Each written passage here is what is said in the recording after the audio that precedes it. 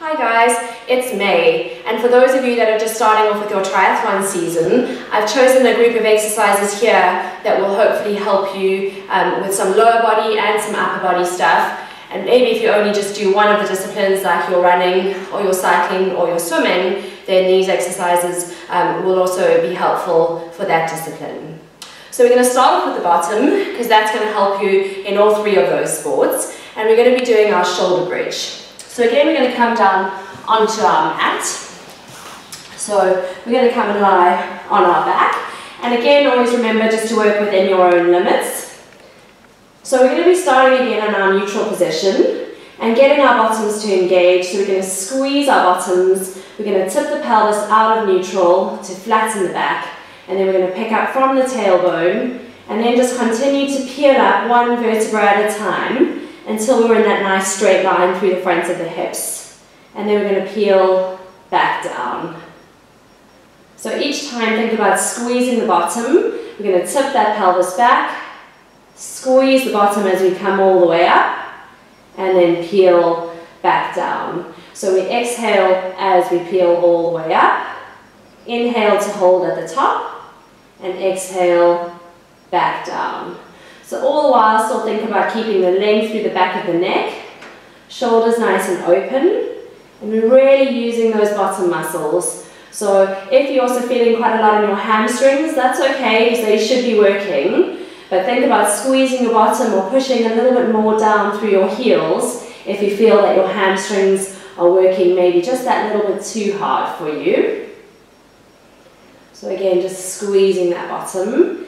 And if you've got like a little low stool or a box or something at home, you can pop your feet onto that, and that will actually get the hamstrings to work harder. So if you do want to bias your hamstrings, which might also help you in your biking, then it's not a bad idea to do it on a raised surface as well.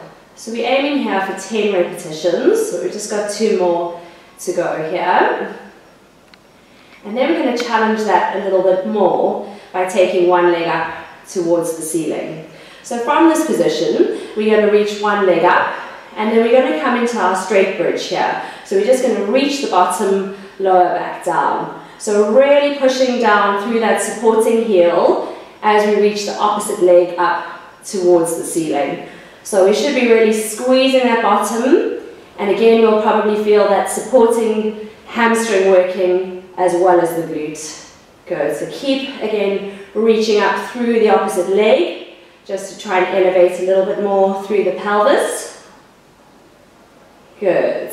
So keep breathing out as we come up, in as we come back down. Good. We've got last 4 on this side.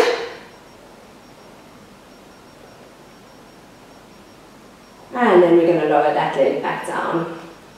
So again, just check that your pelvis is nice and level to start, reaching the opposite leg up, and again, reaching and squeezing through that bottom. If your hamstrings are tight as well, this is a good way just to think about lengthening through that opposite leg. And it's okay if your leg doesn't go up as high as mine. Just take the leg up as high as you feel that you can, and really focus still on squeezing through that supporting bottom. Good.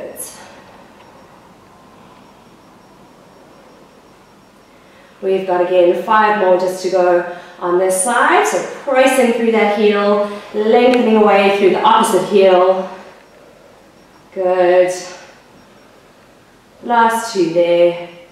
And then folding the leg back in. Good work. Okay. So we're going to roll over now and come into our swimming. And again, we're going to be working here on our pelvic control and our bottom muscles, but also just making us aware of our upper body by bringing in the arm movements as well. So we're starting with our swimming level 4. So we want again the shoulders and the hands to be in line, as well as the knees and the hips, and just take a moment to find your neutral position. From here, we're going to again reach through the opposite arm and leg, aiming to keep that pelvis level. So sometimes it's a good idea even to pop something on your low back and try not to let it roll off, because if we're moving the pelvis or rocking from side to side, then you're going to lose the object that's on your back. So again, we're going to exhale as we reach away, and inhale to come back. Good. So all the while, still think about staying lifted through the breastbone and aiming not to also lock out the elbows as we reach away.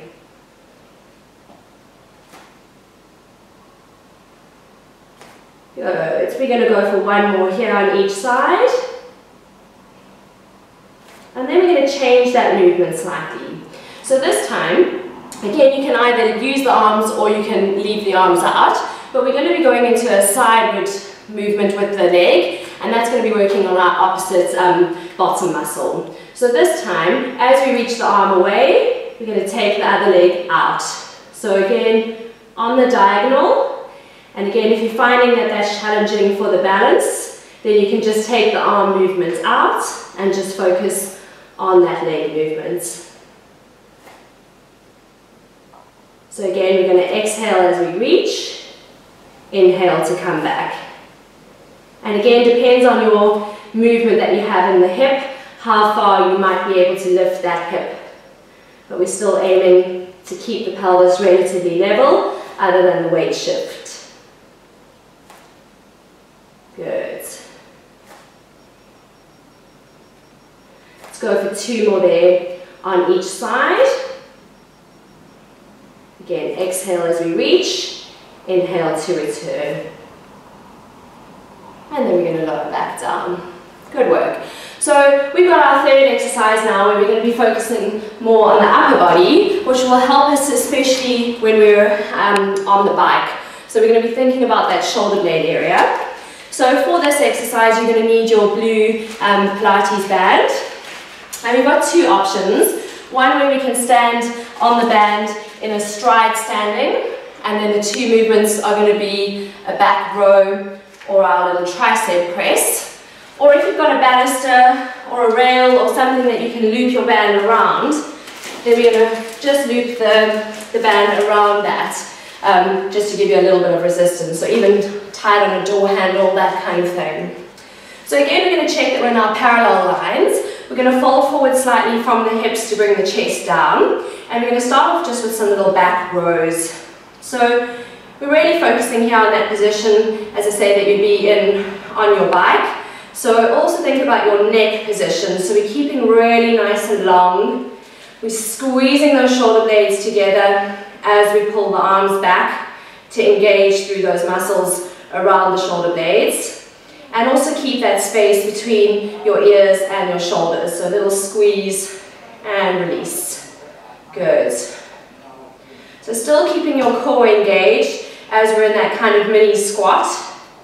And all the while keeping that length through the back of the neck. So we're going to aim there to do our 30 little squeezes, opening through the chest and allowing those shoulder blades just to glide down the back. Good. Last 6 here.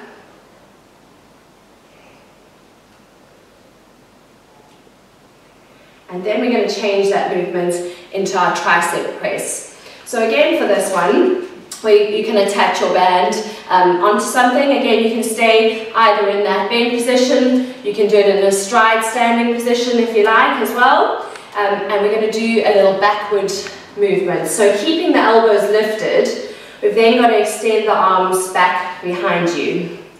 So make sure again that we stay nice and open through the shoulders as we reach the arms away.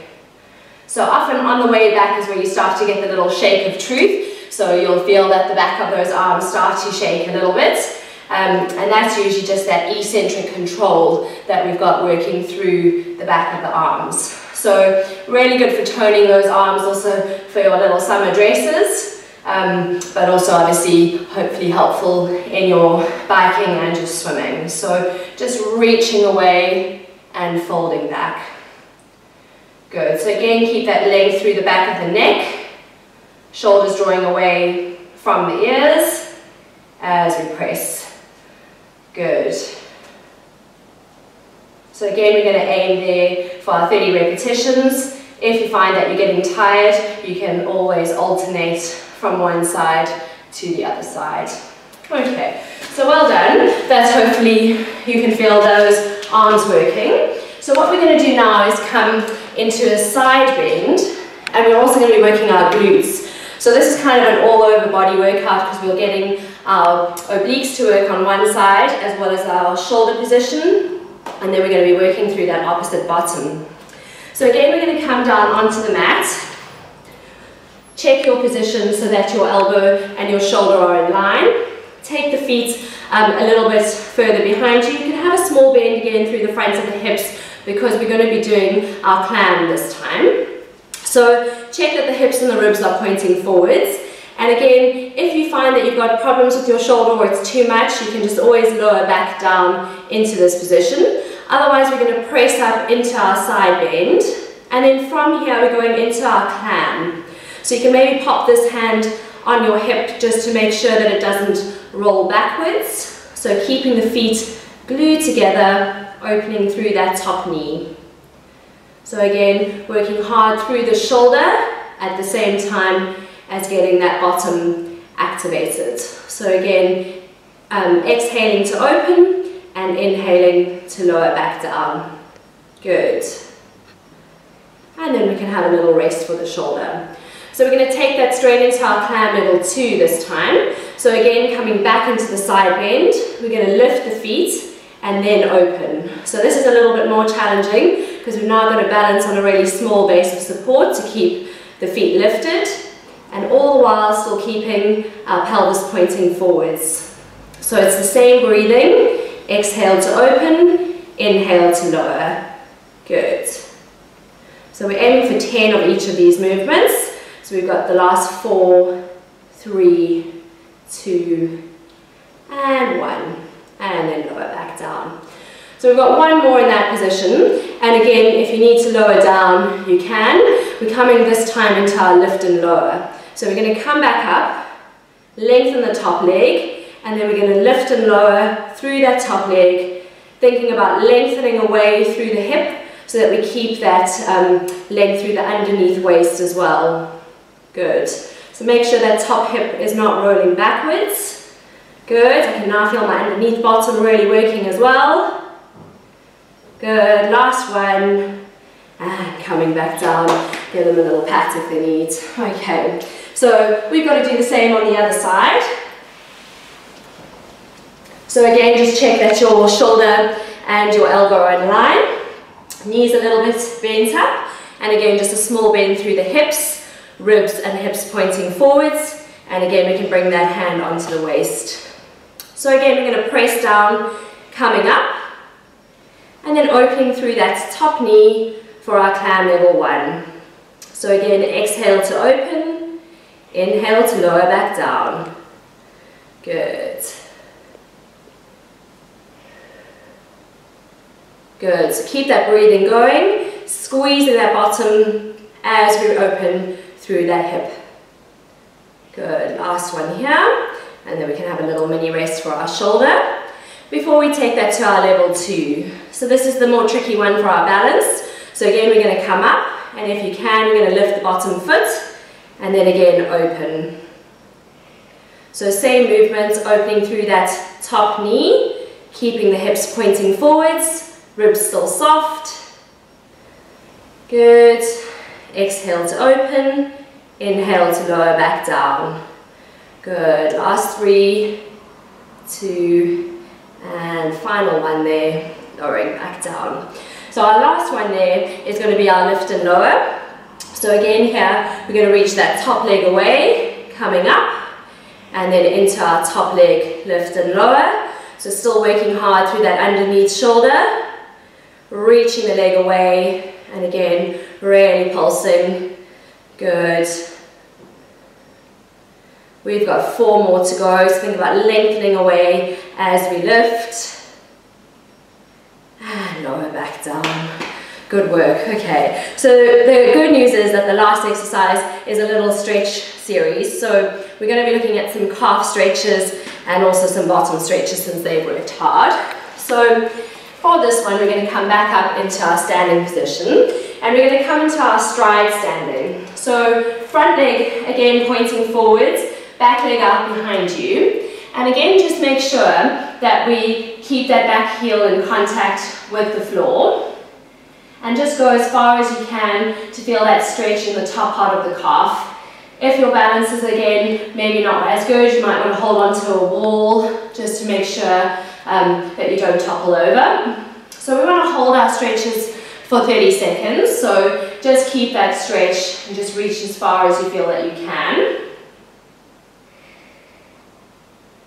And then we're going to slide the back heel in, toes still pointing forwards, and then still sitting the weight forwards as we come in. So try not to sit backwards because we want to get that stretch through the lower part. So this is for the soleus.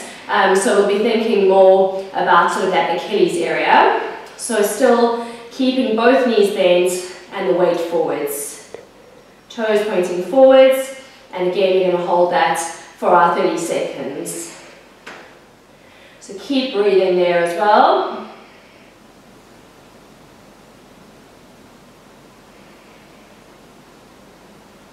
Good, and then we're going to finish off with our pigeon stretch. So we're going to come down onto the mat for this one. And we're going to basically reach that back leg away and bring the front leg across your body. So you're going to take that knee out to the side and just sit down into the stretch. So just lengthening away, keep the shoulders down, and the more that we open that opposite hip, we should get a stretch through that bottom. And again, just keep breathing as we allow that hip to open. Also lengthen out, so we might open out through that opposite hip as well.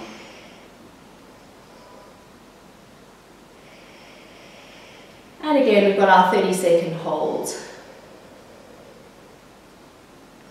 Good. So we're going to switch over now to the opposite side. So coming back into our standing position, other leg forwards this time. So again, front knee bent, back leg straight, toes still pointing forwards, and the heel in contact with the floor. Good, so just keeping that length, shoulders still drawing down. Good, keep breathing there.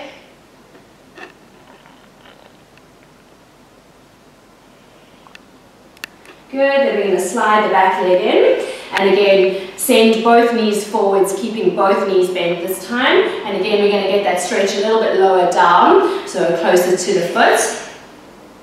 So as I said, remember to keep the weight forwards and both knees bent.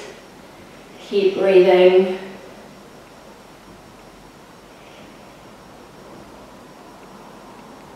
Good. Then we're going to come back down. We're going to extend that back leg away and then bring that foot across your body. And we're going to sit all the way back into that stretch. So again, aiming to open out through this knee. And we should get a good stretch in this bottom and potentially opening up your opposite hip. So again, keeping the shoulders nice and open. And just breathe as we allow that knee to stay and fold open. Good. Excellent.